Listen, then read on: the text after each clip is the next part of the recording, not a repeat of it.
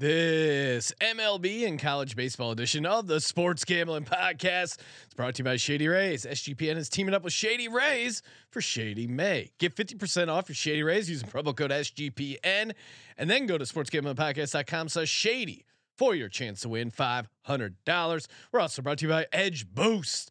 Edge Boost enables you to double your bet with no interest. Go to sportsgamblingpodcast.com/edge to get started today. Hey, this is Pac-Man Jones. You're listening to SGPN. Let it ride. Yes, sir. You like that? Long, Cox. He's one of those guys who will get penetration.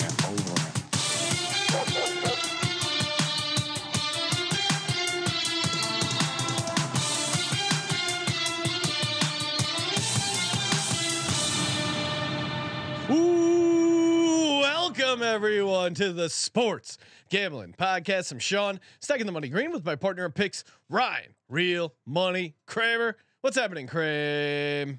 Dog.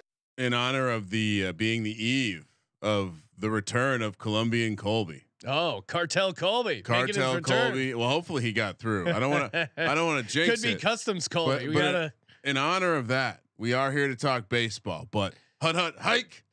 Of course, football meant to be played on baseball fields. Yes, according to Colby. Take us out to the ball game. We got a USFL picks podcast coming up. We're going to be doing another NFL futures episode. We've been doing a ton, getting you ready for preseason, best ball drafts. We got that covered. Literally doing it all. But hey, we got a little downtime here. Perfect time to hit in, talk a little MLB and college baseball. For the record, I don't have downtime, but I am squeezing it in. I have been watching a lot of practice footage from OTAs. Oh, Ryan is really excited. There was some chirping going on in social media between myself and Ryan. We've agreed on a mustache bet. And just make sure if I'm getting this right, Ryan. So the Dallas Goedert Laid it out pretty obviously. Dallas Goedert versus Darren Waller. Yes. Whoever has the most fantasy points, half point PPR. Oh, we're doing all these underdog drafts. Yeah, we'll keep it underdog formatting. Whoever has the most points at the end of the 2023 season wins. The loser has to rock a mustache. Again, both of us have full beards. Shave it down to a mustache. I have kids and I am around children often, both high schools and middle schools. This is Yeah, so you have to go down to a mustache. 1 point. Yeah. For every 1 day for every point. 1 day for every point. So, I mean, nightmare scenario is one of the guys gets a season-ending injury early on. We'll see, Ryan. I feel confident in Dallas Goedert. He's got a chip on his shoulder. Could be a breakout year for Goddard. We have to negotiate two things. One, if we want to include any sort of injury clauses, preseason, any sort of injury clause, I'm fine leaving that out. Two, when does the wearing of the mustache start? I think it starts in the playoffs. It's a regular season award starts in the playoffs. Good thing to right kick around off the holiday. Playoffs. Yeah. Good thing to kick off our playoff podcast. Thank God week 18 happens. I think like all good player props, both guys have to take a snap in the season for it to count. Yeah, that seems fair. For there to be action. And I'm a in. Snap or a recorded stat? I'm just kidding. All right. We'll go with snap. All right. We got a lot to get to. We're going to be joined by the MLB guys, doing a segment with them, little future check-in, little touting there, just kind of some broad strokes in the MLB. And then we'll be joined by Noah, who heads up the college baseball experience over on the college experience. If we were to run back the year 2020, I think you'd have to wear it for 130 days. The mustache. Wait, what? If the 2020 the nightmare scenario for you is the 2020 season happens all over again, and Darren Waller outscores Dallas Goedert by 130 points, and you're wearing a mustache until fucking Memorial Day. Dallas Goedert had a decent season in 2020. He had 46 catches, 3 touchdowns. Like it wasn't. I mean, this was when Zach Ertz was still in his prime, Ryan. I'm just saying.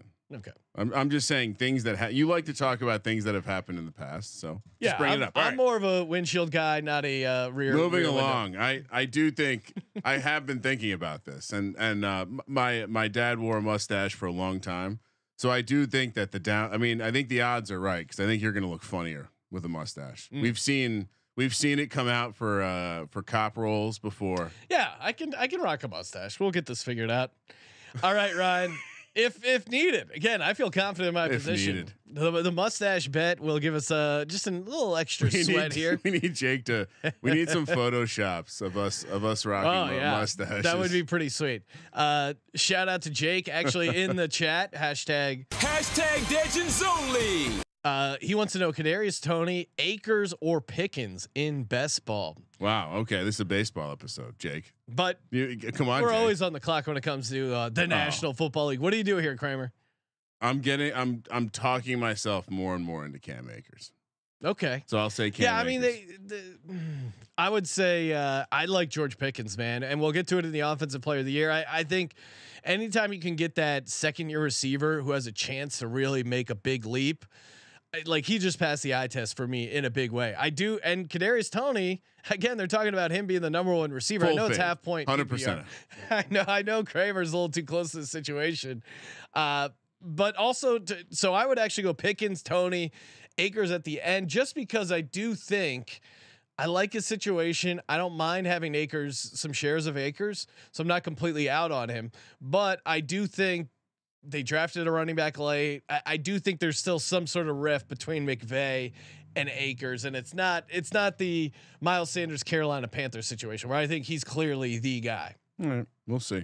Ryan, before we get to the baseball talk, time for this week's edition of Real Men of Degens. SGPN presents Real Men of Degens. Real Men of Degens. We salute you. Allegedly Sean Payton. That's right. There's a video circling around. Shout out to Scott Reichel who brought it to our radar on last night's episode. There's a video of a guy who looks and sounds like Sean Payton clearing a massive bong, hanging out with what looks to be his kids. It is a legendary clip for a legendary head coach. So hats off to you. You might not be dangerous, but hey, marijuana is legal in your state. You're enjoying, sitting back, relaxing. Woo, ain't smoking my weed. Taking the edge off before the season. Russ is out on this. He doesn't like the drugs. This isn't cool. By the way, you know that kid recorded it. These fucking kids record everything. Ryan, fire up the video. I mean, talk about the audio is still pretty good, but youtube.com/sports gambling podcast for the video. Pull it out when you're done. Yeah. Yeah. Keep going.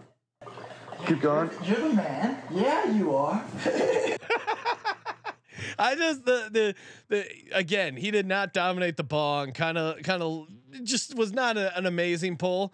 But I just love his kid in like a tie-dye shirt, just going, "Yeah, you're the man. You are." He didn't know how to operate the gun. Completely clueless. Yeah, similar to John Morant, just doesn't know how to operate the machinery. But I do think this is definitely him with his kids, right? Like, or at least that has to be his kids or some sort of relative, yeah, right? I would say kid, and then I'm gonna play it one more and then time. this is the kid's friend who's filming him. Oh, you know what? I'm looking at this again. That was fairly creamy bong hit for Sean Payton. So maybe he didn't do a great job of clearing it, but the audio made me think he wasn't pulling hard enough. That look at the chamber closely, Ryan. That thing looks pretty. I'm full. gonna fire it up again. Pull it out when you're done. Yeah. Yeah. Keep going. Keep going. You're the man. Yeah, you are. You're the man. Yeah, you are. I guess we didn't. The video cuts off before we would see the coughing. This is what the best part about this whole thing is. Go back and watch the moment where Scott tells us about it on the NBA show last night. I've never seen him kind of smirk. Like he looks like my daughter trying to keep in a secret. Like he's just like, he brought us a great present. It was awesome. I mean, so are we further in or further out on the Broncos based on that? I think again, good way to take the edge off in the off season. Good way to deal with the stress. I'm not anti-weed, but this does make me wonder his motivations for moving to Colorado. Easy saying that's a job? rookie bong hit for sure. Yeah, it's the off season. Well, I mean, what I wanted to see was that after cough of like him like keeled over. Like, yeah, if you're an amateur taking a massive bong hit, it's going to be lights out. Does Russ have a conversation with Coach after this? Coach, I'm all about cooking, but don't be cooking up those bong rips. That's bad for you. All right, let's ride. The apology includes him saying that he flew Drew Brees out to give him a talk on how to be a better human. You can do whatever you want. All right. Hey, let's get to the baseball. Before we do, shout out to Edge Boost.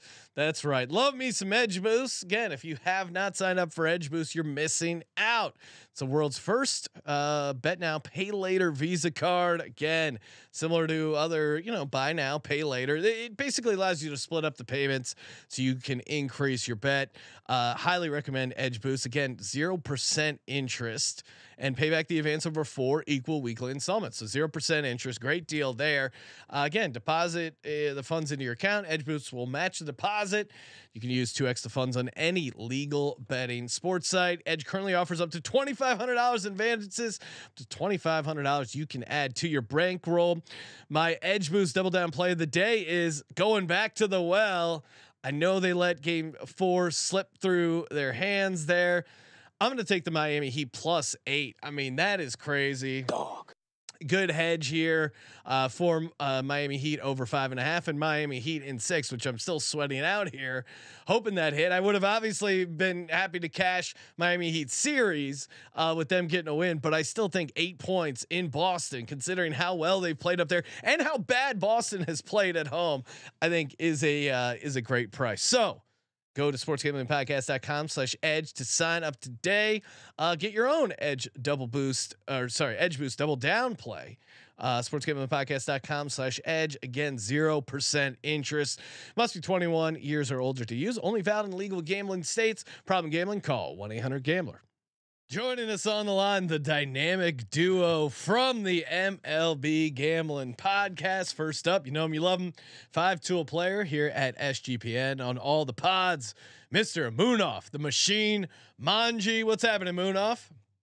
Oh, nothing. Another day in paradise. You guys must be bored if you really want to talk baseball in the middle of the week. But yeah, MLB season's chugging along. We're having some success over there. So if you haven't tapped in with us, come join us on the MLB pod. Yeah, MLB pod picking up a ton of steam. Of course, congrats. Also, congratulating you on air. You're a proud new dad. How is having a son? Has it impacted the mojo positive, negatively? Do we have any trends yet tied to your baby? So when we were in the hospital the first 2 nights, we started off 3-0. So I asked him, hey, I was all NBA playoffs. So I asked him, and he kind of gave me a So I bet those teams and those totals. 3-0, but ever since we got home, we're 0-3. So maybe need to. Munaf will be like driving around in circles around the hospital, trying to recapture that magic. Small sample size. Small sample. Yeah, size. very small sample, but no, it's been good. Joining us as well from the MLB Gambling Podcast, the premier league gambling podcast as well, Mr. Malcolm Bamford. What's happening, Malcolm? Hello, gents. How are you doing? I am very well. Me and Munaf have got a new dynamic now that he's had the baby, because he will reply to my messages when he's feeding the baby at like 3 o'clock in the morning, which he never used to do. So I'll send him a message and then he freaks me out by replying. I think, what are you doing? And then I remember. So yeah, that's added a new thing now. So yeah, we get midnight Munaf to have a chat with as well.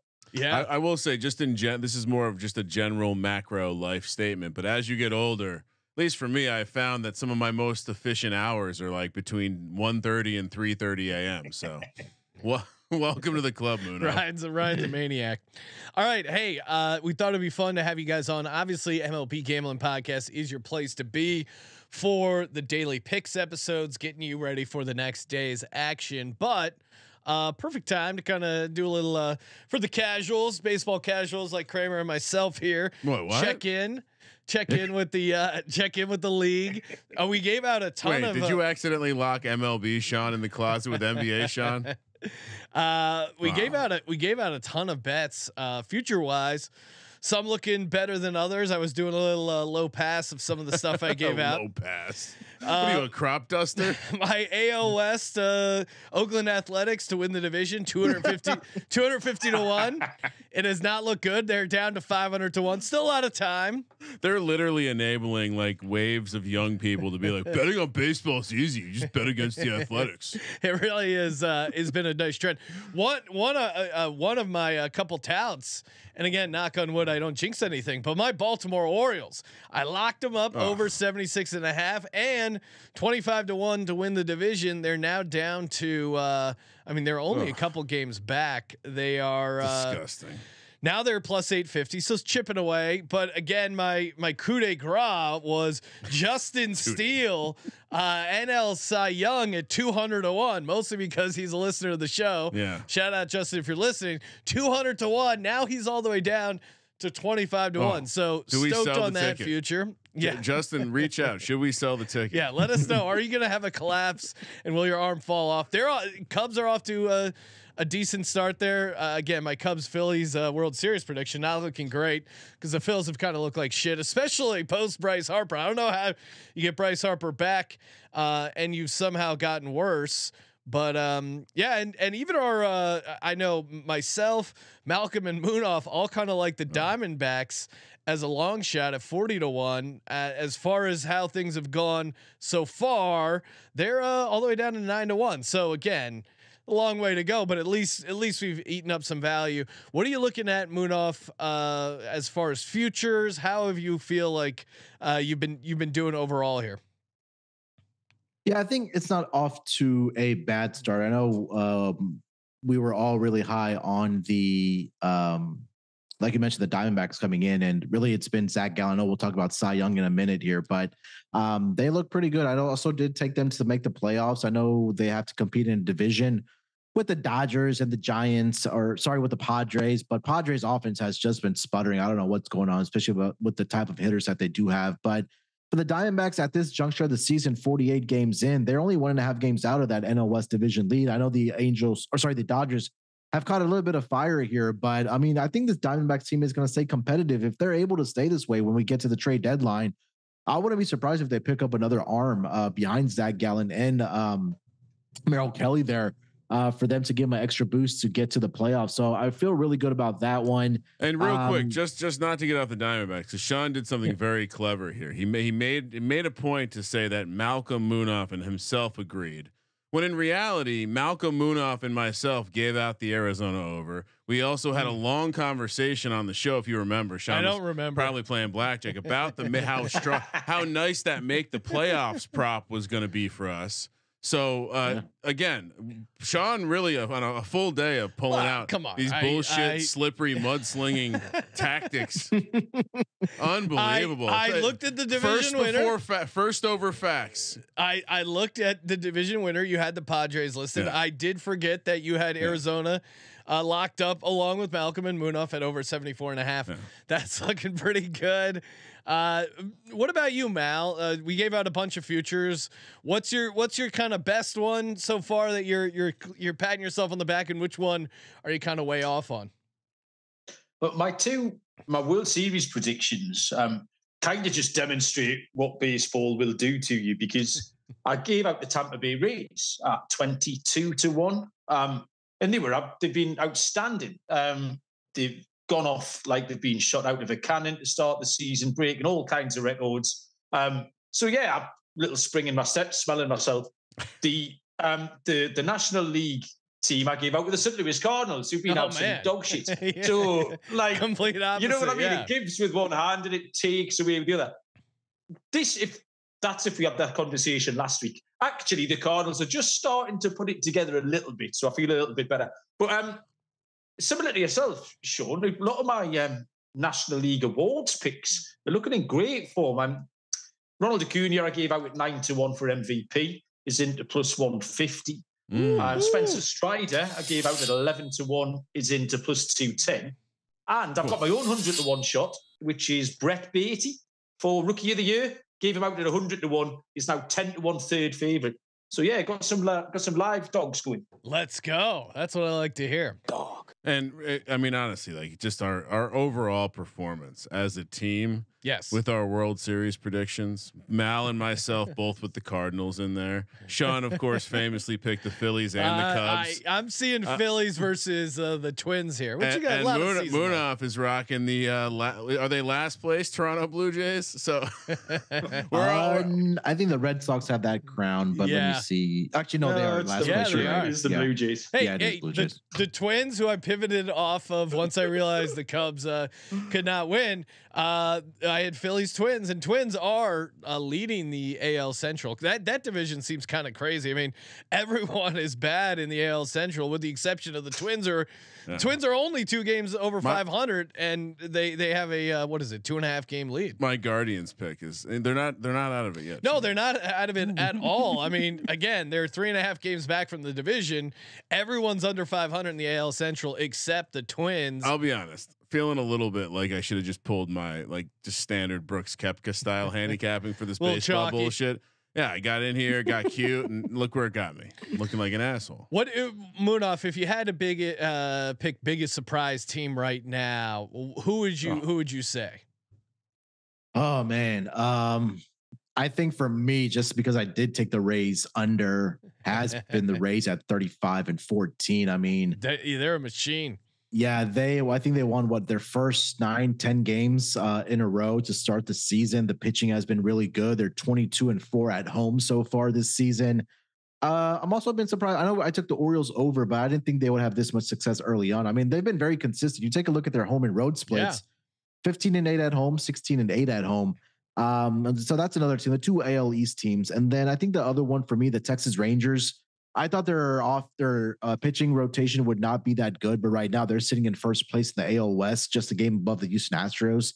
And they've been pleasantly surprising. Their offense I believe they have scored the most runs, if I'm not mistaken. So that offense has been chugging along for the Texas Rangers. So those were the 3 teams that I was really kind of, especially in the American League. Run differential, first place, Tampa Bay Rays 126. Second place, Texas Rangers 106. That's crazy. Third place is all the way down with the Atlanta Braves at 61. So they're just way in a different class. Yeah. Another fun run differential nugget in the American League. No teams have a negative run differential in the AL East.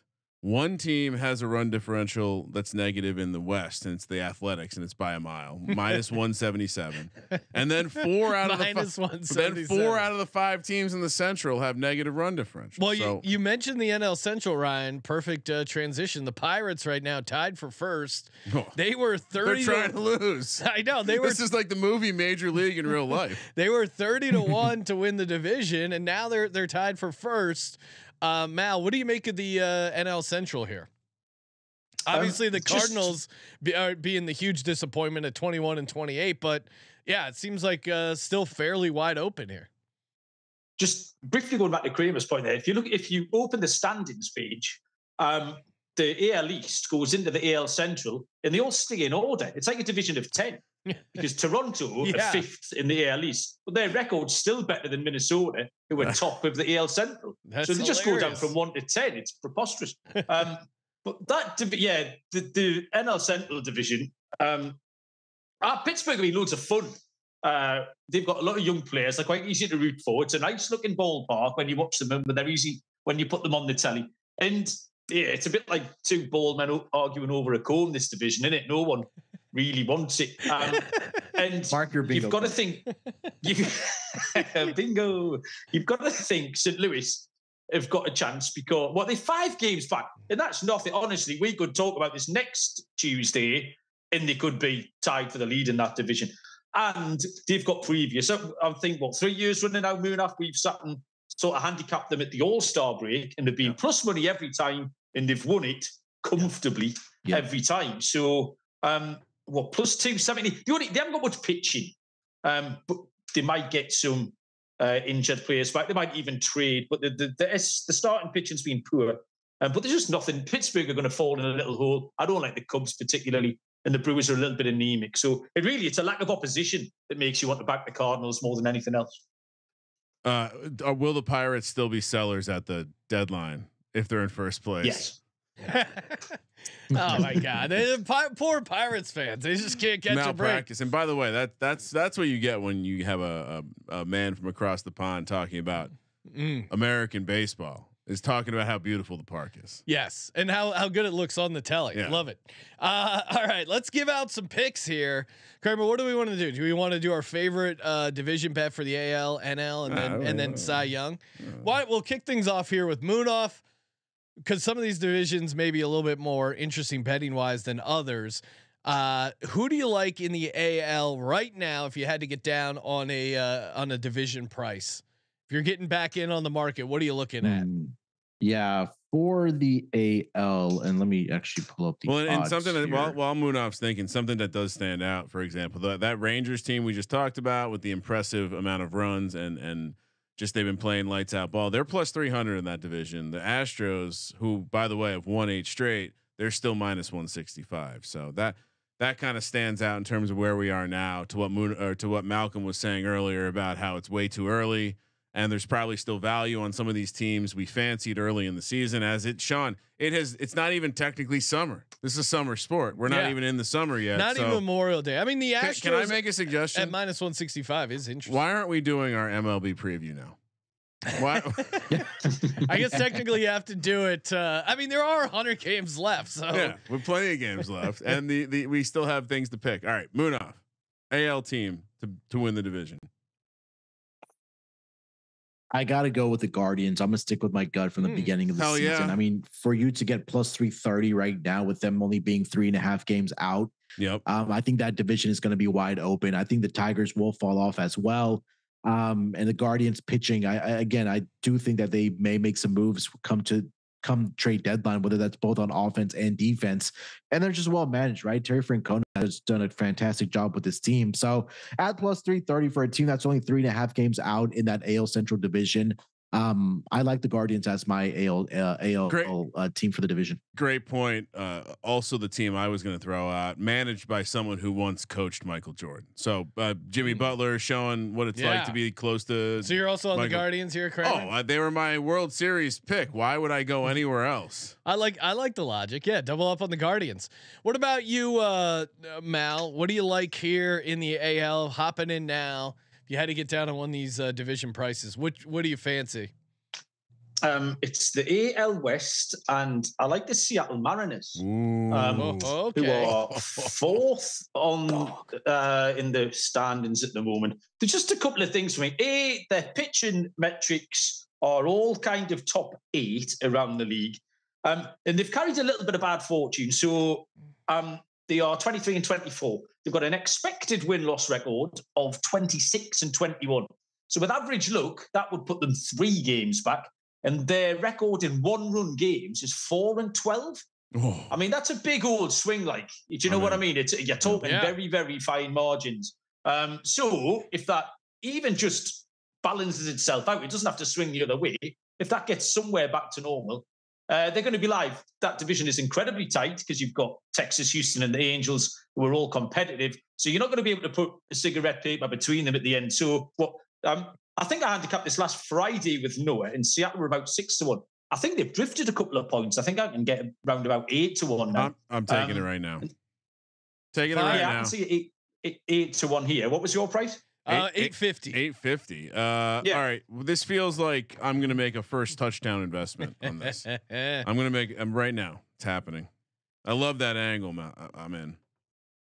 For me, 200 to win 17. Oh, sorry. You have another? You have something else you want to give out there, Mal? No, just like I said, it was just Seattle really. Then Julio Rodriguez, who was their all-star last year, won the home run derby. He's had a really quiet start. He's hitting 211, and the Mariners will go as he goes. So when he gets it, it's not a case of if. When he gets it going, the Mariners will start rolling. So there you go. No, I'm in. I'm invested in this one. I love that angle. We were just talking about the Kingdom. Yeah, the old Seahawks and Mariners Stadium. Completely unrelated to baseball, but we were watching old football. Raiders, Seahawks. Back when the Seahawks were the AFC West. What do you take? This is crazy, but here's what I'm going to do. I'm going to head over to the AL East. Really? And well, because the Athletics are 750 to 1 now. If you wanted to double down, which is almost an impossible price. So here's what I'm gonna do. This is a little game theory here. I already have 1 unit on the Baltimore Orioles at 40 to 1. What I'm going to do is I'm going to take 3 units, put it on the Tampa Bay Rays at -165, just in case the Rays keep this heater alive. And then I'm also going to sprinkle 1 unit on the Boston Red Sox here at 30 to 1. What? The idea being the Red Sox, you want to talk about, I mean, we're looking at the relative power index, AKA RPI, Ryan. The Red Sox are 4th in the league. And I know they're behind the other 3 teams are the Rays, O's, and Yankees ahead of them. But I just still at a team that's 4 games above 500, that is 30 to 1 to win a division. Are you watching? That will probably end up being close. Do you see what happens to the city of Boston? Yeah, sports? they're completely well. Ryan, let me finish this story. Okay. They have a miraculous run. They get to the playoffs, and that's when they get swept, embarrassing the city, the city that used to be considered champions. I want rock bottom. I want all their teams to suck so horribly they have no hope. I want their fans to all leave teams. So now I'm making money as long as the Yankees and Blue Jays don't win the AL East. Clip that. maybe I'm jinxing it, but I don't know. At 30 to 1, considering how well the Red Sox have played relative to the rest of the league, I think that's a good price. Yeah, the Rays are going to come back to earth. Well, maybe I should take some of my Yankees. At plus 330. I'm good. I might have bet up before the year. Moving over to the NL, what's jumping out to you, Munaf? Division future that looks pretty juicy right now. I think it's been the team like Mal and I have discussed over the past couple seasons. It's been the St. Louis Cardinals, especially in that NL Central division. We talked about, I think the Pirates will regress a little bit as we kind of progress through the season here. The Brewers have been good as well. But I think the Cardinals just find the second gear, especially after the All-Star break, to kind of put into overdrive and start winning games. I know Mal mentioned that pitching is a concern. They're not afraid to go out and trade for an arm if they need to. Last season, they did trade for Jordan Montgomery at the trade deadline that kind of, helped them win that division. So that number currently, I think was plus 330 as well, if I'm not mistaken, for the Cardinals to come back and win this division. I do like them. They do have 2 of the better hitters with Paul Goldschmidt and Nolan Arenado. They have a lot of great young talent as well. So right now at plus 220 for the Cardinals, I do like them. Yeah, that makes sense. I mean, what about Malcolm? What about the Pirates? I know Munaf said they're likely to regress, and they probably are. Playing. They're selling. Yeah, and they are going to be selling. But also, the counterpoint is they're plus 850 right now, and they're in first place. I understand there's over 100 games left, but is there any value in a team like the Pirates, who again exceeding expectations? Maybe they're just better than people thought. Is that possible, Malcolm? They got off to a good start, and they've got a lot of fun players, and they kind of embraced the new rules as well. They've been running hard on the base paths. They lost O'Neal Cruz, who was their 6'7" shortstop, who's broken all of the StatCast machines since he came up last year. They just can't keep up with him. He hits the ball so hard, it's unbelievable. And once he got injured, everyone kind of expected him to fall apart. They had a much better win percentage than they have at the moment. I think they went on an 8-game skid quite recently, and that's unfortunately, I think, where it's going to end up.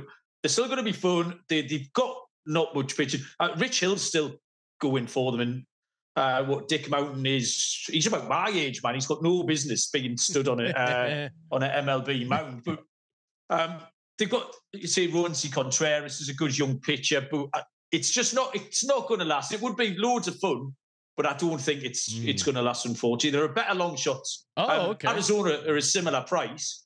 Arizona have got much more potential than Pittsburgh. So what else do you like here in the end? Are you doubling real quick? down? I don't want to gloss over what Malcolm just did, because we often like to highlight when he says something funny to us Americans. Yes. But he did also just kind of casually shared Rich Hill's nickname, which I don't think you caught on to, which is Dick Mountain. I missed that. How did I not? It originated in Boston in 2011 when Brock Holt thought it'd be funny to just call him Dick for Rich and Mountain for Hill. So his name became Dick Mountain. All right, I love it. It's a great nickname. No, I agree with Munaf that there's really a lack of alternatives for a start, because I don't think you can fade the Braves in the East. I don't think you can fade the Dodgers in the West. And we already have our fancy price tickets on Arizona. Yeah. So we don't need to get involved in there, which only leaves you with the Cards. But I think that's a great price. I'm saying my book here is plus 270. Wow. Okay. Whoa. Got to make a trip over to England. Yeah, there you go. The baseball odds are soft over there. They've closed the gap by about half since if we'd had this conversation last week. They put a right old run together of St. Louis. So yeah, it's the lack of alternatives. You can't back the Brewers at that price. They're not very good. I think you've got no choice. And they've got previous, like I said, we've seen them do it. They finish like a trade. So when it gets to September time, we could easily see them be pulling away, and we'd be delighted with our tickets at this price. I got three bets. What do you got, Kramer? Cardinals, Guardians, and Mariners. Ooh, okay. But it also makes me feel like I should re-up on my World Series prediction, because now the Cardinals now to win the National League. So if we wanted to get frisky, let's see, all the way down here at 18-1. The Guardians are now preseason 22-1 to win the World Series. Now 25-1. So maybe not a ton of value gained. I take it back. All right, I'm rambling. I'm done rambling. No, I was just checking what the Cubs price was beginning of the season. It was plus 650. It's down to plus 800. I looking for that exact matchup, Phillies Cubs World Series prediction again. Yeah, for some reason the books are scared to list it. I'm taking the Cards. With you guys made a great case, and they, especially in baseball, there are just like these franchises that the history of them being good is good for a reason. At plus 220. Maybe the Mets are interesting at 5-1, but I could just not see myself backing the Mets. And then as far as like the NL West, the Padres at 7-1, I just haven't seen enough spark. D-backs are interesting at 9-1, but to Malcolm's point, like we already got down on that early. I don't know if there's worth I mean, doubling up here at 9-1 doesn't make a ton of sense, but yeah, I like the I'm with you guys. The Cards seem like a team that could really turn things on here in the second half of the season. Getting back over to the Cy Young Award. That's always a fun market. AL Cy Young. We crushed it as a team. I know. Like we gave out some great pre-flop stuff, as they say in the business. Wow. But I'm pulling up Munaf's. I mean, feel free to. I mean, you can start with Munaf. Okay. He copied one of my picks. Well, I mean, I'm sorry, Sean. Do you have any guys that are sitting at the top of the board as favorites, like Munaf and I do with Zach Gallen? No, I mean, you guys both gave out Zach Gallen at 11-1, and now, we'll start with the NL. He's at plus 190. Again, play the sharp sound effect. Wow, that's early. It's a fucking guy. He's got to stay healthy. Yeah, we don't need to jinx it. But jinxing it with the sword effect. Any NL Cy Young opportunities you want to get down in? Let's see. I mean, when you're holding the Zach Gallen ticket, you're feeling pretty good about yourself. What about we Kershaw? talked about Justin Steele. I know I don't want to take your thunder away, Sean. I'll let you get into that, but I picked up 100-1 on Justin Steele earlier this season. Yes, I mean, nothing really else stood out to me for NL, man. I think it's going to be a 2-horse race between Gallen and Spencer Strider. You could see Justin Steele get into the mix as well, but let's go. I feel really confident about Zach Gallen at plus 190 right now, and holding that 12-1 ticket that we do have. Should we need to get Justin on the show, give him a pep talk. Oh yeah, Justin, you're gonna bring this home for us. Munaf, Clayton Kershaw, Malcolm Munaf, Clayton Kershaw opened up at 40-1. He's down to 11-1.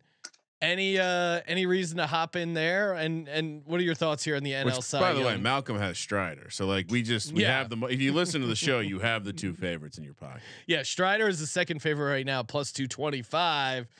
Is there anyone? Kershaw, Mitch Keller, Zach Wheeler, of course, the aforementioned Justin Steele, maybe even Julio Urias at 30-1. Any of those pique your fancy? No, but I do have a 100-1 shot that I will give out. Let's go. And I'll give out. I'm going to give him out again because I think I put him out first time, and it's Chris Sale. Yeah. Old man Chris Sale. So was hiring him at the start of the season. Coming back from injury, thought he would go really well. Started a little bit ropey, but all of a sudden he is very stealthily settled into this season really well. And looking at his last 4 starts, he's going long into games. 6 and a third, 6, 8 innings, 7 innings. Very rarely see that nowadays. In giving up 2 runs, 1 run, 3 runs, 1 run. His ERA over his last 5 starts is down to 3.34. He's striking out tons of batters. 3 or 4 more good starts. And this Boston team, I loved your 30-1 before, Sean. The naysayers sitting opposite you, they weren't having it. But I think they're great. I thought they were value at the start of the season, and I still think they're value again. Few more wins, and that Chris Sale price will absolutely diminish. So put a few pennies on the 100-1 shot again. But yeah, I'm sitting with Strider at 11-1 as well. So no, you don't have to try to say. You don't have to say in pennies. Say quid. It sounds better. Yeah, I mean, I was gonna say. Yeah, I thought he didn't say quids. I was like a little disappointed with that. Yeah, come on, dude. Come on, Mal. Yeah, no, I mean, Justin Steele. You just look at look at the numbers. The guy is having a great season. It was all lining up for him. He's 6-1, 2.2 ERA. He's just off to a great start. I mean, against my Phillies, the Cubs ended up losing 2-1, but he gave him 6 innings, 0 earned runs. I mean, he basically had 1 bad start where he gave up 5 to the Astros, but other than that, it's been a pretty clean slate for him. He also spells his name the same as Lexington Steele. These guys who are just taking care of business. I don't even know. Like Kershaw maybe is interesting, but it does feel like Gallen and Strider. You if you didn't get those pre-flop or even some of these long shots. Talking about Lexington Steel and flopping all in the same time. Be careful. So I don't have anything to double up on here in the NL Cy Young. No, thank you. AL Cy Young, Mal. We'll start with Malcolm here in the AL. You gave out Chris Sale. Any of the favorites interest you, like Ohtani at 7-1? I've got a 20-1 shot that I like, and that is Nathan Eovaldi. Who is on Texas. So they signed Jacob deGrom, was their big fancy signing, injury prone, and indeed has gone down a couple of times already. So kind of thought that their rotation might fall apart a little bit. But Eovaldi has held it together. He's 5-2 on the year with a 2.83 ERA, but he's improving, 1.40 ERA over his last 5.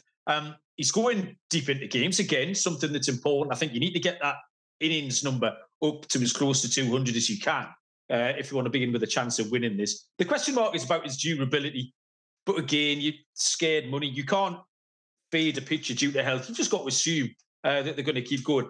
I think the fact that he's playing for Texas will keep him relevant as well, because we've just been talking about how good Texas are and how their profile will stay high throughout the season.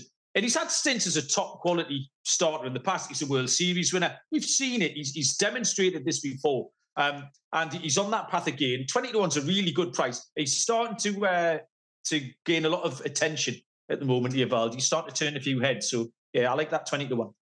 Fun fact, not to jump all over the place, but Justin Steele was drafted in the 2014 MLB draft. Number 1 pick overall that year. Brady Aiken didn't sign with the Houston Astros. They could be even better. Yeah, I'm kidding. He completely washed out. He got drafted in the first round again the following year by Cleveland. Still sucks. Munaf, what do you got for AL Cy Young? Anything you want to add? I think let's see. Looking at the pre-flop stuff, you were on. You can have Ohtani. You had Ohtani at 12 and Valdez. Yeah, Munaf and I also on Ohtani together. So the 2 guys that I was looking at, and I mean, they might take away votes from each other, but the Twins pitchers, Joe Ryan and Sonny Gray. Sonny Gray was kind of on my list. No, that guy will fail you. He will fail you eventually. Yeah, I think I like Joe Ryan a little bit more than Sonny Gray right now, but Joe Ryan 6-1 on the season with a 2.25 ERA, 66 strikeouts, only 8 walks that he's given up. And he's really been consistent for this team. He's gone at least 6 innings in every single one of his starts thus far this season. And when we talk about any Cy Young, kind of your resume, you look at strikeouts, you look at innings pitched, and obviously look at the record in the ERA, and all 5 of those boxes are checked right now for Joe Ryan. I know we probably missed a number at 45-1 pre-flop, but right now at 12-1, I think there is some value here for him.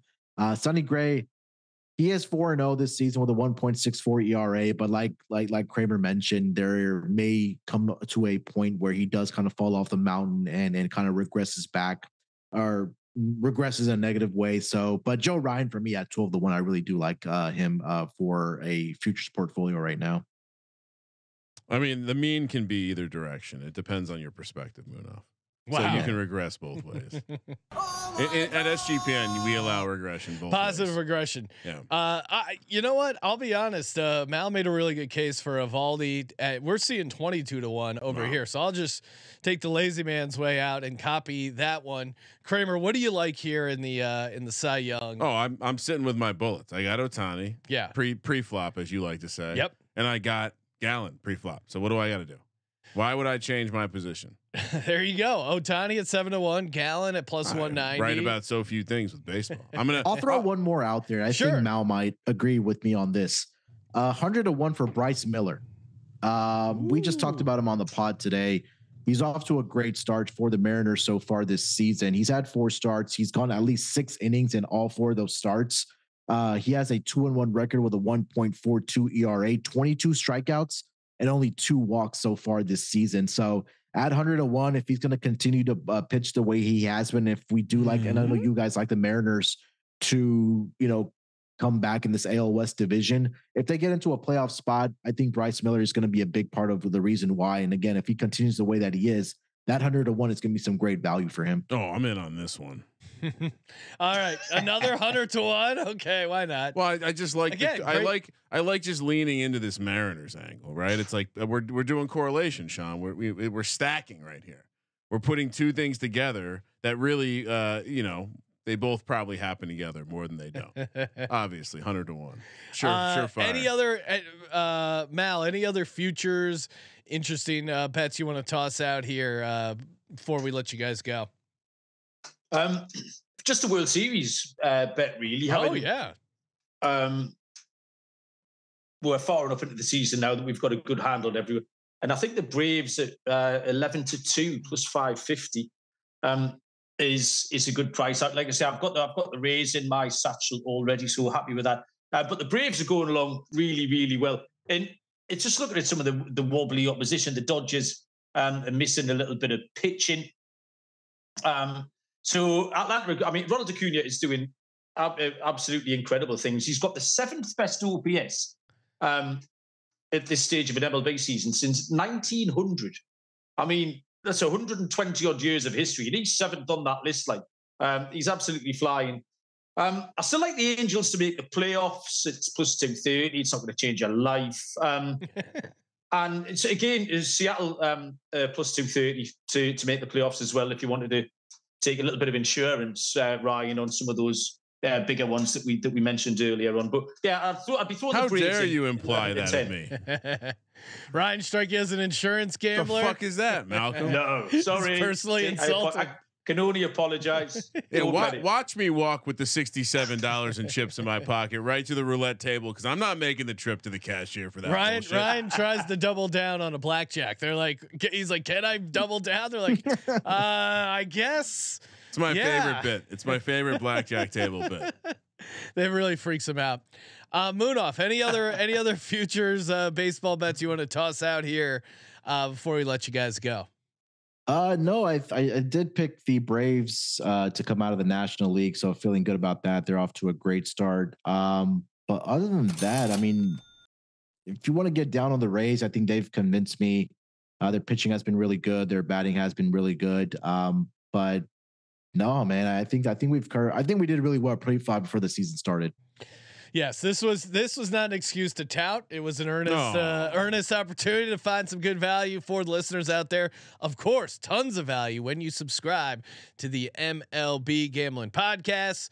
Check out Munaf, Mal, the whole rest of the team there while they give you daily picks podcasts. Again, great tool. If you're looking to bet baseball tomorrow, and this applies literally to every day almost. Yeah. Tune in to the MLB Gambling Podcast. Get you guys set up. A lot of fun over there, and make sure you follow Mal on Twitter at Mal_B_sport and Munaf the Machine over on Twitter at SportsNerd824. Thanks a lot, guys. Appreciate you calling in. Thanks, guys. Welcome. Hey, we got some college baseball on the way. Before we get to that, shout out to Shady Rays. That's right, I'm rocking my Shady Rays right now in studio. Again, if you're playing baseball, if you're going out to a baseball game, like there's nothing worse. It still blows my mind where I see outfielders in the major leagues, trying to track down a pop fly without wearing sunglasses. It truly blows my mind. Again, whatever outdoor activity you're doing, Shady Rays is the way to go. And we got that great contest ending at the month of May, aka Shady May, aka Shady Rays. Get your pays. Doesn't really quite work, but you get the idea. Go again. Get your Shady Rays, use the promo code SGPN, get 50% off, and then go to sportsgamblingpodcast.com/shady, enter in for your chance to win $500. Know we got a bunch of international listeners, and of course you guys get a chance at getting those sweet Shady Rays as well. So again, shadyrays.com, use the code SGPN. Look at these sweet ass shades, 2+ pairs of polarized sunglasses.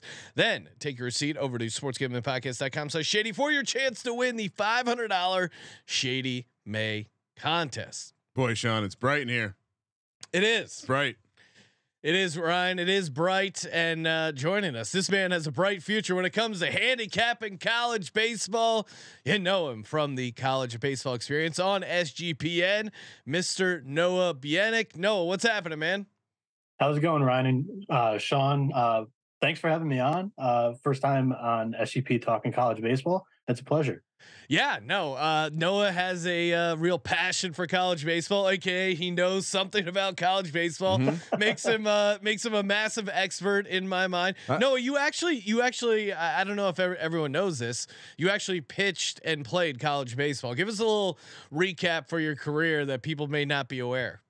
Yeah, so basically fucked by COVID. That's the recap because I was 3 years NAIA ball, and basically never actually exposed a year of athletic eligibility, to say the least. Few games up on varsity, but that season ended, and on the bubble for most of my life. So that's how it goes. And hey, when I get to cover and talk about college baseball, that's all I need, baby. So yeah, we need like a college athlete pantheon. Like where does this fit in the? Yes, you, Patty C. We're putting together. Well, I mean, Patty C was a pretty high level athlete. Yes. Now, I mean, let's don't let his current regimen fool you. Some of us were D1 athletes. Yes, some were. Some were D1 athletes. Yeah, I believe drinking is a sport. So yeah, I would consider myself a athlete. No, I'll be honest. College baseball really got a lot of attention. Shot in the arm. got a lot of heat when the coach of Alabama, aka Brad Bohannon, who, as Munaf pointed out, does kind of look like Colby, the Alabama baseball coach, who they immediately terminated because apparently he called his buddy, and there's video of his buddy picking up the phone and placing a bet against Alabama because he was switching. This is the same school that let the basketball team slightly different regard than the baseball team, I guess. Sure, yeah.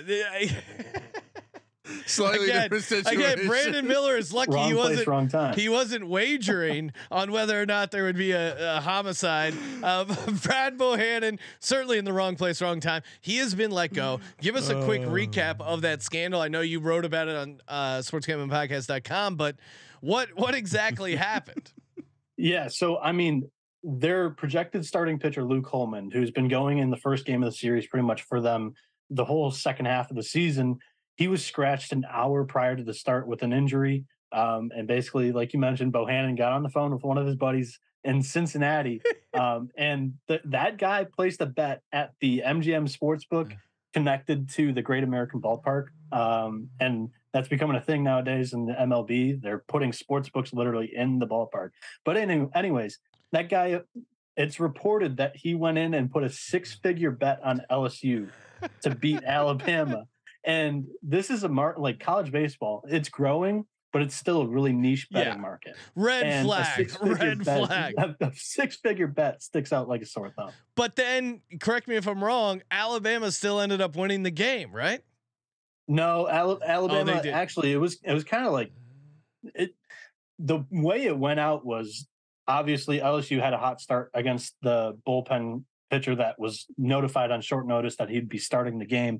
LSU, I believe, jumped out to like a 7-1 lead in this game, and then Alabama crawled all the way back, made it. I think it was 7-6. LSU went on to win 8-6. So originally, it looked like somebody bet a lot of money on the number 1 team in the country at the time with the best pitcher in the country, in Paul Skeens. But hey, I mean, there was a little bit more to it than we all thought. Now, do we know? I'm assuming they didn't honor his bet, or what? What do you know of the guy's bet outcome? Has there been any news on that? Haven't learned. I really because I don't. I obviously what the coach did was illegal, but I don't know. And we don't know if like he was in cahoots either. We don't know if it was really like he got a kickback for it either. Yeah, I would assume maybe there was some other sort of agreement, but the guy who actually placed the bet, did he do anything illegal? It's not illegal to know information, right? Just as a guy who we've been around gambling a long time, Sean. Yeah. Does it strike you odd that they were taking 6-figure bets on college baseball? Yeah, totally. That's the part of the story that stands out is like, what was going on here? Because I don't know if you told me, Noah, or I read it somewhere, but like the entire handle on the game up until that point was like $30K. Yeah. And it was $35 from one book. $35. That was reported by David Purdom during the game. So that day that all of this came out, that they fired their coach, Alabama plays a game against the number 4 team in the country, Vanderbilt. Alabama goes out they win that game, but during the game, they were talking about it on the broadcast the whole night. And David Purdom, the guy that reported on this for ESPN, came on and said that one book didn't even take a single dollar on that game, and another one only took 35. That's crazy. But, I mean, Alabama has kind of turned this whole thing. Like they have a new interim head coach in Jason Jackson, and their recent success has been one of the best stories in baseball. They've won. They've rattled off a ton of wins. They've won 8 of the last 10, and it's really behind a stud top 3 pitching staff in the SEC. Right now, Bama has a trio of starting pitchers with ERAs below 4. And in college baseball, ERAs under 5 is good. Under 4 is great. Under 3, it's an elite pitcher. Alabama right now is without 2 of their best starters from the preseason, Grayson Hitt and Ben Hess, due to injury. But we're looking at the starting trio of Jacob McNary, who's 6-1 record, 3.39 ERA. Luke Holman, who's the guy that was scratched for that game 1, he's 7-3 on the year with a 3.53 ERA, holding opponents to just 173 on the batting average this season. And then Garrett McMillan with a 3.90 ERA. So that's solid rotation, and their offense has been rolling right now. Crimson Tide looks to have that second gear here for the postseason. If I'm Brad Bohannon, I'm taking the severance package and I'm just letting it ride on my team. I'm like, oh, that's great. Make a reality show. Just put a massive bet on every game. He really does look like Colby. He does. Look. Could this be the character that's calling us with the lisp? He is Lisp Dundee. Ryan, maybe you can. Do I still have a lisp? Maybe you can pull up the photo for the people watching on YouTube, because it is pretty amazing. Noah, the SEC baseball tournament is going on this week. I know there's a bunch of conference tournaments going on now. I know with college basketball, sometimes we debate like, hey, is it good to win your conference tournament? Obviously, you get the automatic bid, but maybe in some cases you shoot your wad and it doesn't, because in the same way with college baseball, they have the conference tournaments and then they have the World Series of college baseball. It's a single elimination style bracket, correct? Or is it? Or what is the World Series? So it's fucking the College weird, World dude. Series is 2 pools of 4 teams, double elimination style until you get the winners of both pools, and then it's a best of 3 series there. Okay. It's very because not only that, but it goes like very confusing. Double for elimination, that's new to the sport. and then you go like best of 3 series, and then you go back to double elimination for the College World Series. Yep. And then I think you finish with the best of 3 series potentially. Yeah. Correct. So it's I mean, as someone who likes a nice complex way to fairly determine a champion. I mean, Sean, we not used to have World Cup style beer pong tournaments. Yeah. There was group play, and then there was knockout rounds. You think yes, Ryan really ran it like the World Cup. We would have 4 or 5 different groups, 4 teams in a group. I still have my buddy still might have that duct tape trophy we were able to put together. That thing was pretty I'll awesome. admit, I was designing all the bracketologies for the college basketball experience. I've done it a couple times for the baseball show as well. I'm a bracket nerd. I love some of that. But Kramer, let me raise you this: what the SEC baseball tournament is, because it's just absolutely insane. I hate the way that the tournament bracket is designed. 4 teams get a bye, so it's the top 4 seeds: Florida, Arkansas, LSU, and Vanderbilt. Then the teams seeded 5 through 12 are in a play-in game. The winners of that game, that play-in game, advance to what is called the double elimination stage. Jesus. So basically, this stage lasts until the semifinals. So then there's 4 teams remaining: 2 teams without a loss, 2 teams with 1 loss. And if that team with 1 loss knocks out, if the team with 1 loss beats the team without a loss, the team without a loss goes home with just 1 loss, and like the other team from the losers bracket goes to the championship game. NBA play-in tournament was a lot. It's like a dog show with humans. All right. I got Colby up on the screen next to Noah right now. And Brad Bohannon joining us on the show. Brad, thanks for hopping on last minute here. Just want to get your thoughts on the scandal. How are you handling being fired from Alabama? Just sipping that beautiful whiskey you guys gave me for Christmas. Okay, well that's an interesting way to handle that, and I'm glad you got our Christmas gift there. What about are you watching any other sports? Do you have any sort of other takes outside of college baseball? I think Blake Bortles is better than Dak Prescott. Well, that's an interesting take, Brad, and we'll see. I guess I'm always. I agree with you on that. 565. What was your winning percentage as a coach? Can you clarify that? 565. Oh, come on, that's Sean. pretty good. How many thousands of dollars did you get down on the Alabama game that day? 565. Wow, that is impressive, Coach. Thanks for joining us, Brad. Do I still have a list? Yeah. Sorry, Brad, the teeth with the little bit of gap makes me believe the lisp. It's unbelievable how that works. It's like a mini Strahan. So getting back to the big picture here, is it good to do well in the conference tournament when we're trying to identify some teams early on here who might be able to win the College Baseball World Series? And of course, Noah's going to be breaking it down, giving you a ton of college baseball picks podcasts on the college baseball experience. But as we're trying to identify some long shots or maybe just teams that are going to go on a run here for the College Baseball Series, is it good to do well in the conference tournament, or can it hurt you? Again, can you kind of shoot your wad like you do in college basketball? Yeah, I mean, over the past 5 years, 29 SEC teams that played in the NCAA tournament played 3 or less games in the SEC baseball tournament. 66%, aka 19 of them, made a super regional, which is the second round of the NCAA tournament. That's the best of 3 stage for Kramer.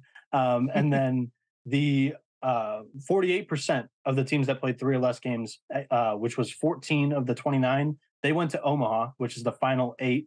And then 10%, 3 of them won the College World Series.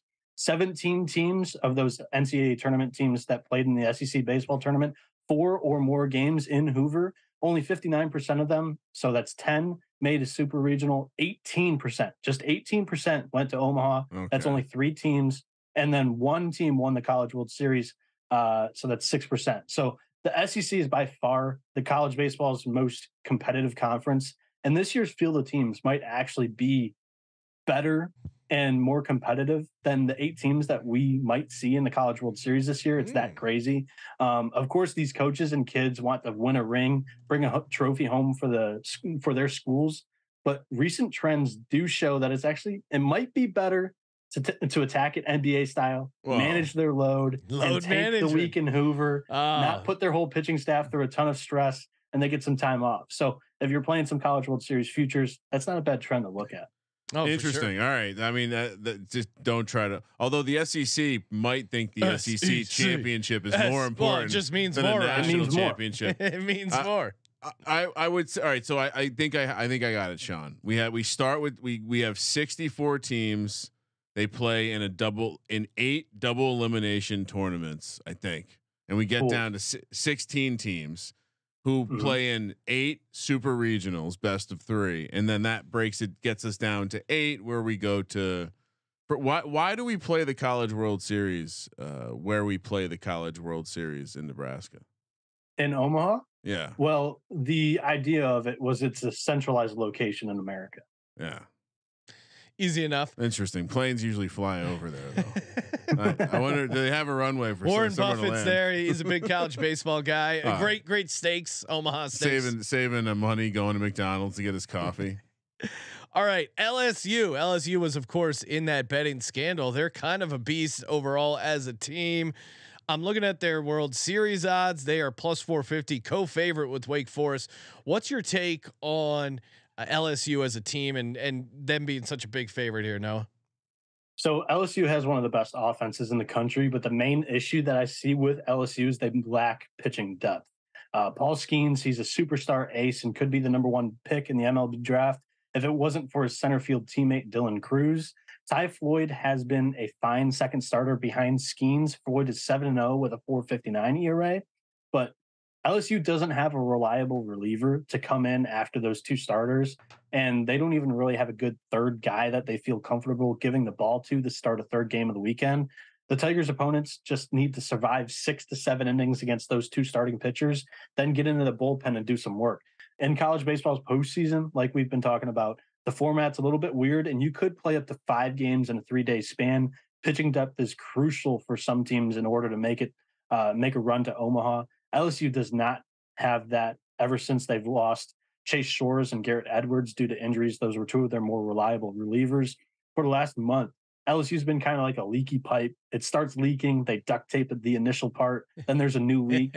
Right now, that pipe has about 4 pieces of duct tape, and it's ready to burst. In my bracket, I'm not going to have LSU advancing too far. That's the reason. It sounds like a guy who's recently dealt with a leaky pipe. Yeah. I mean, who hasn't had a leaky pipe? Oh yeah. Right? Come on. Save for the Sword of Vitality. Don't get me started. I come home and there's water all over the backyard. Oh no. LSU plus 450 currently in the futures market to win the College World Series. Real quick, something I noticed as I'm looking through these odds.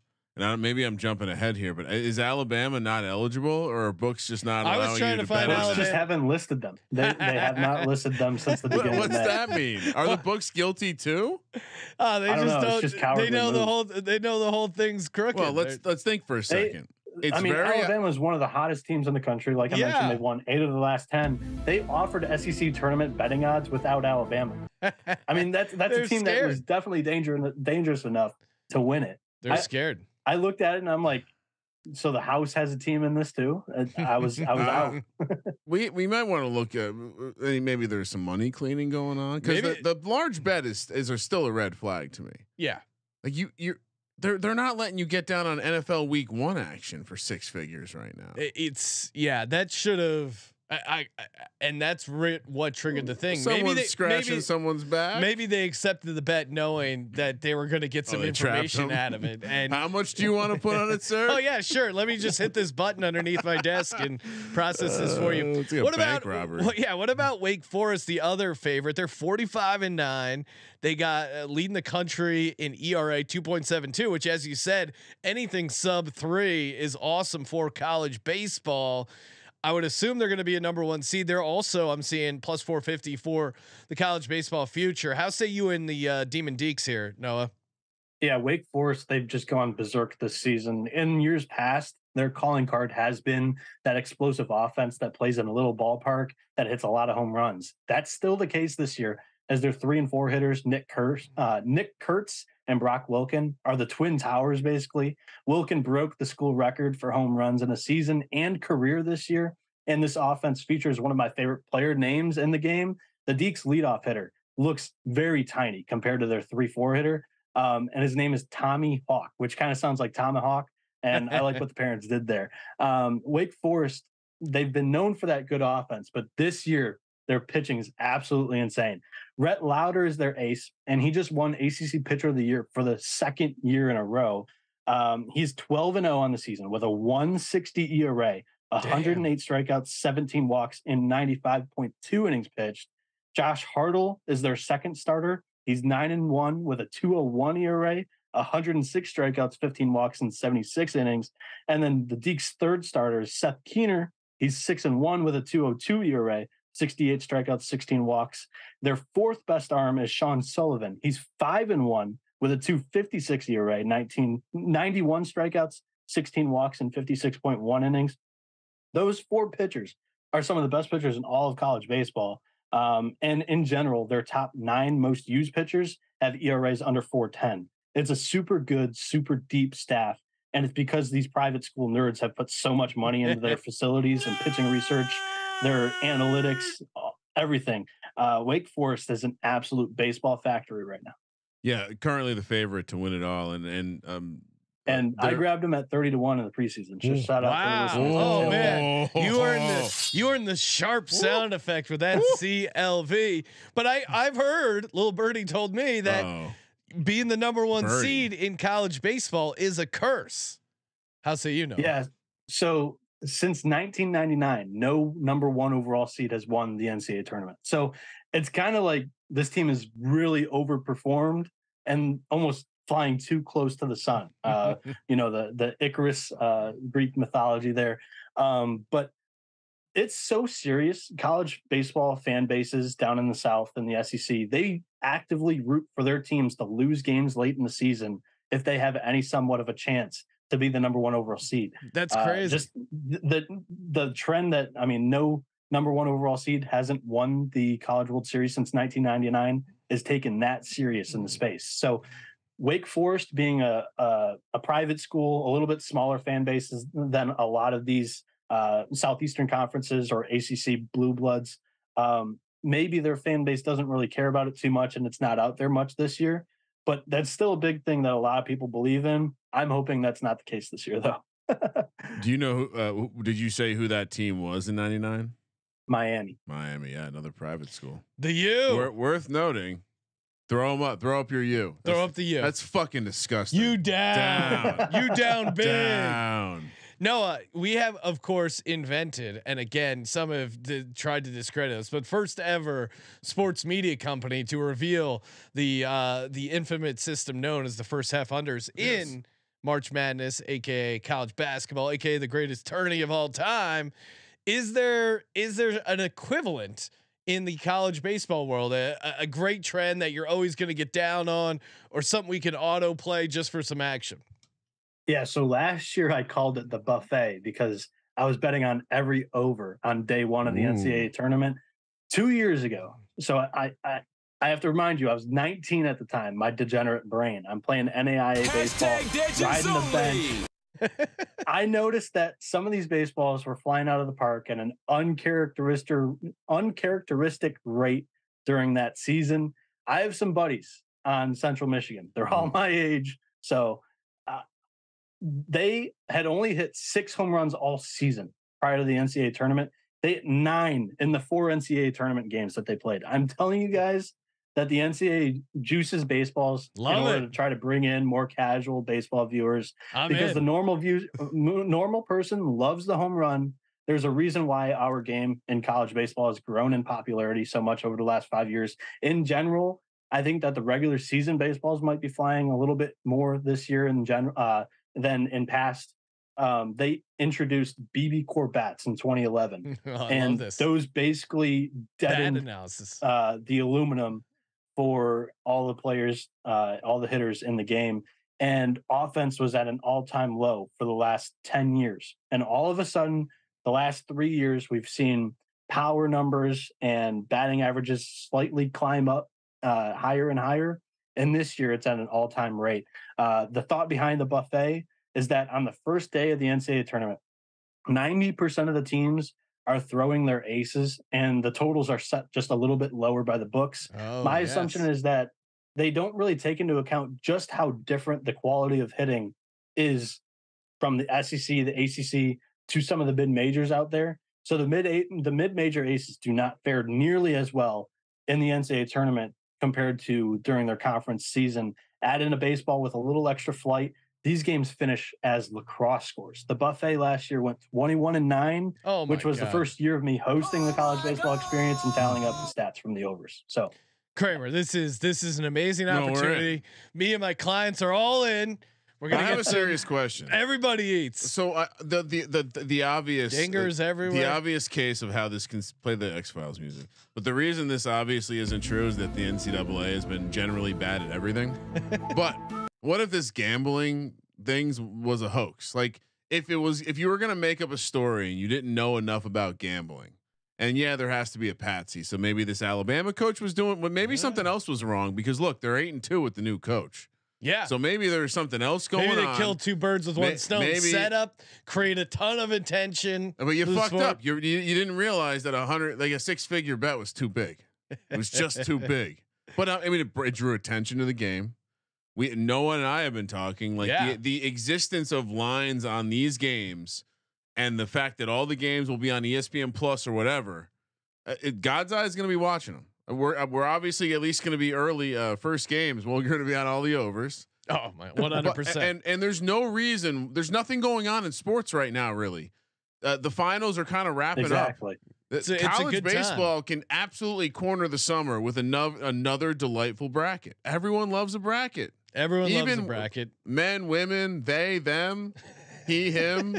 Zer. The Zers love college baseball betting systems. Noah, last year in Omaha, I think it was the first 10 games. The over was 9-1, just an insane trend. And we saw some of them just start opening at 14-15. I mean, so in the MLB, most totals are at 8 or 9. Yeah. In college baseball, your normal total is set at like 13. It's either 12.5 or 13.5 most times. I'm furiously typing. Put something in the get something on the calendar. Noah, remember to remind us about this. Yeah, Noah's going to be all over this, graphics, videos. Yeah. Of course, make sure you subscribe to the College Baseball Experience, and we got the College Baseball Picks page up on the website. You can easily get that in the SGPN app. Download the SGPN app if you have not already. But before under the MLB tab, by the way, I got DM'd about that today. And real quick, what amused me getting Noah on the show here was I fire up the podcast app this morning at a dangerously early hour. I'm out with the dogs, and I see there's a new episode of the College Baseball Experience. So I fire it up and. Sean, if you had to guess what time Noah live stream as well on YouTube, which on the College Experience YouTube channel, what time was Noah recording / live streaming the show last night? I'm guessing he's got some Scott Reichel in there, so I'm saying 1:30 a.m. 5 a.m. East Coast. I assume. No, what do you do? Are you addicted to Red Bull? What's going on? You're a young man. Explain this to the people. Hey, I did order a couple of vodka Red Bulls out in Vegas, but. Sorry, no. Keep going. What were you up? I gotta say, the goal of it with the daily pods is to get that thing out there for the college baseball fan that's making their commute to work, that wants to put a little bit of money on some of these games, and the odds don't really come out until like 11 at night, midnight. There's still an SEC baseball game. It's in the 8th inning at 12:47 a.m. The odds on that game is not going to drop until like 2 a.m. for tomorrow. So I'm up handicapping them until about 3 a.m. I have a couple of notes ready, and yeah, I mean, most of the time I'm live on YouTube doing it at like 4 or 5 in the morning. That was what that's what it was last year. I did it daily pods throughout the postseason for the conference tournaments and the NCAA tournament. And have the sickos started to show up to the chat? They have. There was about 7 of them yesterday at about 5:50 a.m. Oh, this is excellent. Oh, this is great. I can't I can't wait for all of Colby's disciples to start showing up to the baseball chat. I'm excited. The Church of Colby. All right, before we let you go, again, tune in for the daily picks, but give us a couple futures here for the College Baseball World Series that we should get in now, because maybe the odds are going to change, or you think it's a good price. Obviously, we'll be subscribed, rating, reviewing, locked in for the College Baseball Experience. But what are we doing here for some futures? Any long shots, any middle of the road stuff we should get in now? So I will be honest. I don't usually love betting on championship futures without being able to see like the bracket or the path in front of the teams in front of me. If you're looking to back one of the favorites, I like both Florida and Arkansas's chances to win the whole damn thing this year. They're both around 10-1. Yep. For a long shot, Dallas Baptist, you can find them anywhere from 50 to 75 to 1. Yes. They have an outside shot of hosting, but they have a really good top 3 starters and their offense is electric. The pick that I'll go in depth for the podcast here, I think there's some great value on Patty C's Wahoos. Anything at 20 to 1 or above. I see some 24s out there in the wild. Yeah, I'm seeing 25 right now. There's some really good value there because Virginia has a shot to be a top 8 national seed, which means that in the first 2 rounds, so the pool play double elimination and in the best of 3 series, which is the super regional, Virginia could host both of those. They have a 32-4 record at home this season. The Who's are another team with insanely good pitching depth. 11 of Virginia's 12 most used pitchers have an ERA below 4.30.